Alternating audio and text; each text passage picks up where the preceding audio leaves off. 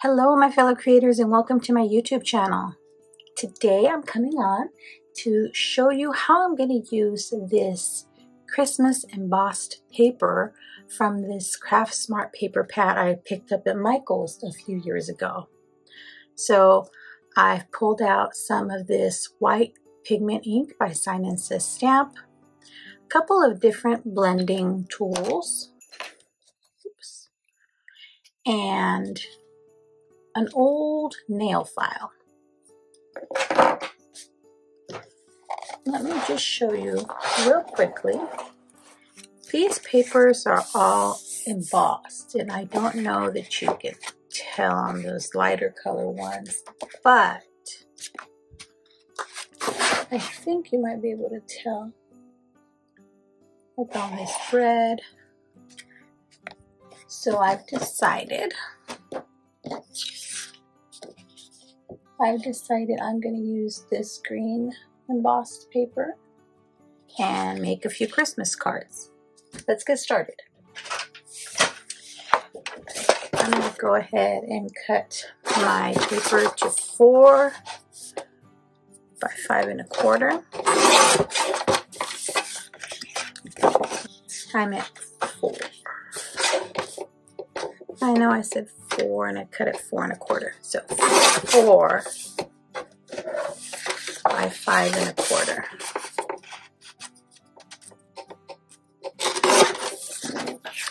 And just cut a couple, have them ready to go.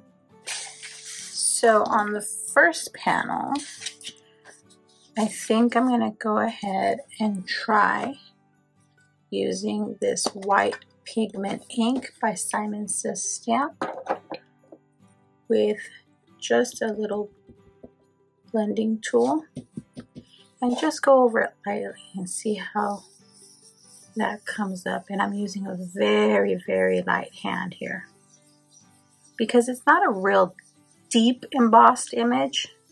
It's just a very slight embossing on there.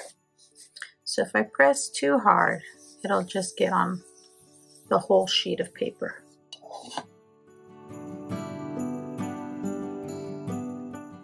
So here I think you can see some of the light ink blending over it. I'm going to go a little bit, just a little bit more. See if I can get more of the white pigment ink to show up.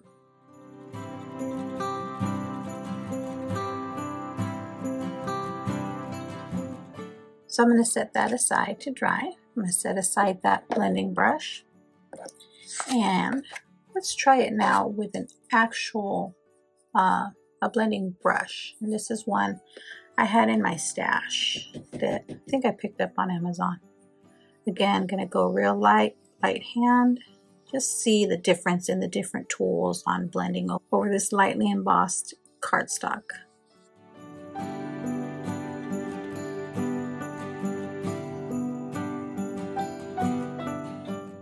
Alright, set that one aside. And then we'll use this little finger dauber I have. We'll see how that works.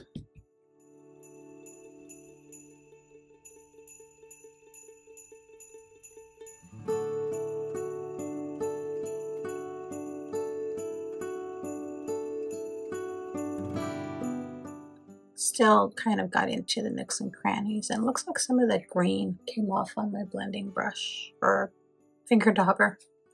On my fourth one, I'm going to get this old nail file. So one that's kind of been used. And I'm just going to lightly sand, going in the same direction, kind of at a diagonal, over the embossed cardstock.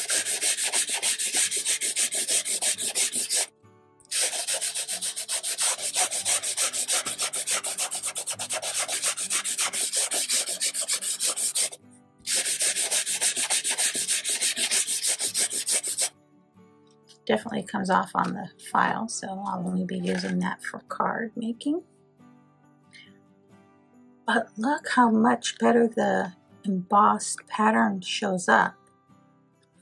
Let's show you the 4. So this one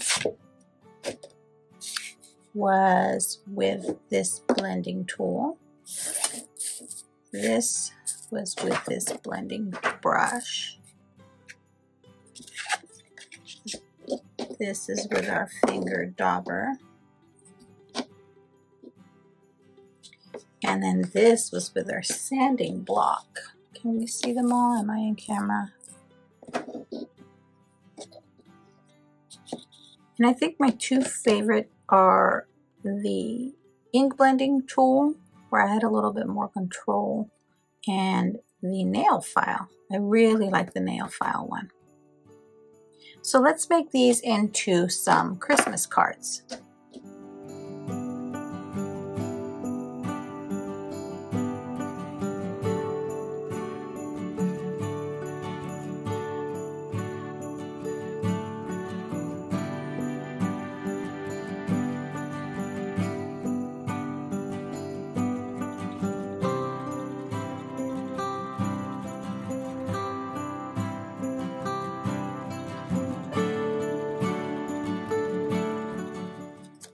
Now I have these Merry Christmas sentiments that I had in my stash from a previous project.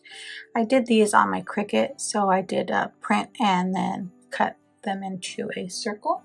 But I think they look a little too plain, like they're just floating there. So I want to ground them with some more of this red cardstock that I have. And I think that looks a little bit better. So let me go ahead and attach these strips, and then I'm going to pop up those little round sentiments.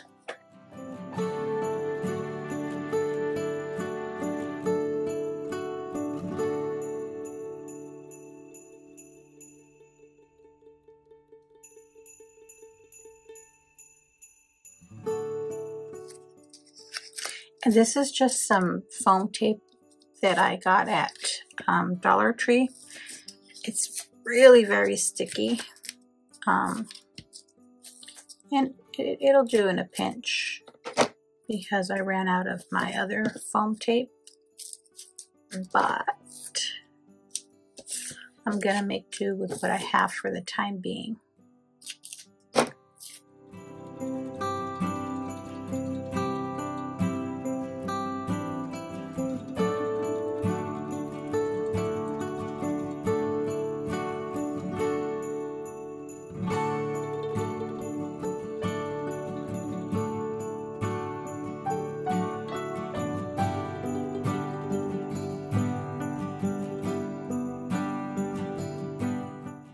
You know, looking at them, I definitely like the one with the nail file technique the best, because the others just kind of, I don't know, look a little bit dirty, not necessarily highlighted with the ink blending. So I have these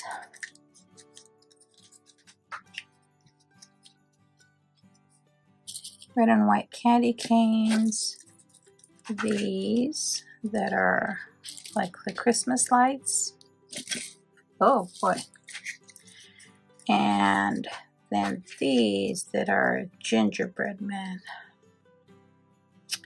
You know, I'm going to take the fact that I tipped these over as a sign that those are the ones I need to use.